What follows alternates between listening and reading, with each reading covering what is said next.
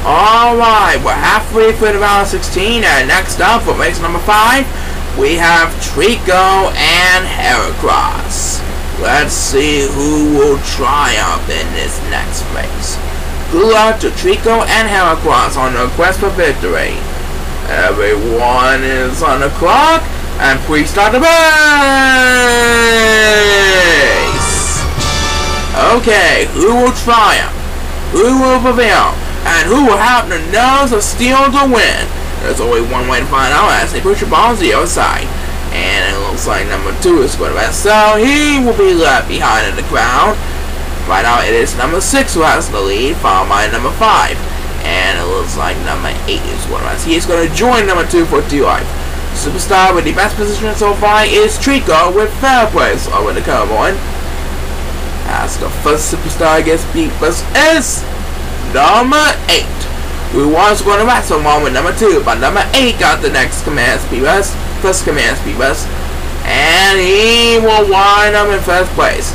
So this race will go to the next man standing. Looks like number 5 is going to wind 2nd place, and it looks like by just few inches, Treecko holds off Heracross to secure 3rd place. He's going to the round 8.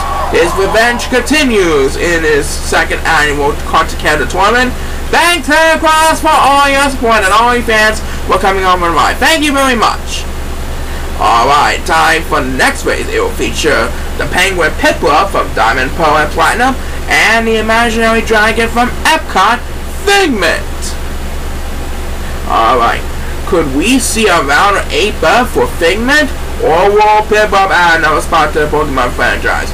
We're about to find out right now. Please start the race! Okay, so it's the Blue Penguin and the Figment of your imagination who will participate in this next round 16 race.